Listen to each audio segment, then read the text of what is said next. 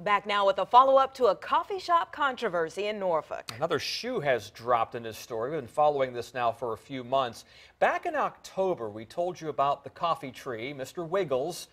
The city ordered the business to take down the inflatable advertising tool. Well, inspectors have been back, and they want the owner to make more changes. 10 on your side's Matt Gregory has details on this sign squabble now. Yeah, first it was Mr. Wiggles, Tom. Now the coffee tree says the city has taken issues with two signs on the outside. And it begs the question, what signs can they have? Remember Mr. Wiggles, the mascot who welcomed people to the coffee tree, then welcomed controversy from the city of Norfolk. Mocha latte. Figured just to play nice, I'd take him down and, for the new year, and then we put a different open sign up. Owner Gabe Rapisardi went back to basics, an open sign. Put that there so that people can see coming from Colonial that way and coming from Colonial this way. Business brewed as usual inside the coffee tree until last week. Nikki Bennett worked behind the counter, and sometime before noon, a city inspector came in looking to see their permits. Came over here, climbed on the ladder, got up in the box where we keep our paperwork, and found it for him.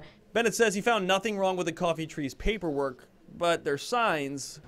And then he went on to, to complain to us about our flashing signs and the signs out front and how we were, we're not permitted to have those. The coffee sign in the front window and the new open sign drew complaints. He said if it's not taken care of, he can come back and fine us and it will be addressed again. A city spokesperson said this about the coffee tree. The open sign flashes and scrolls. The owner knows he can't have this type of sign. We never told the owner he would be fined. In addition, we don't expect the sign to be removed, just not flash or scroll.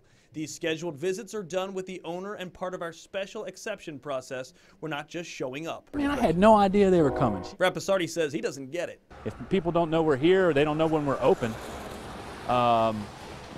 they're just going to drive by. A sign of frustration in Park Place.